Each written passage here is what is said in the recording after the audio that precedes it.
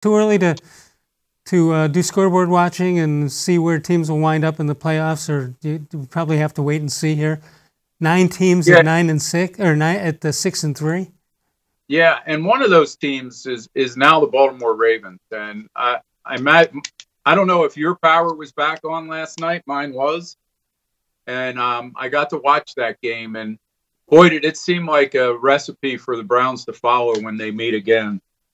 New England Patriots, you know, who weren't, I don't think, still are sure whether they can trust Cam Newton to win games for them, had ended up with 173 yards rushing. It was just a power rushing attack.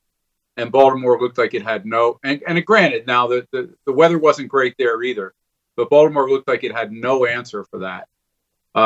If you go back to that first game of the season when the Browns got drilled in Baltimore, you know, Baker Mayfield threw almost 40 times that game, even though it, you know, I understand they were down 24 to 7 or whatever, 6, whatever it was at half, and they had to throw.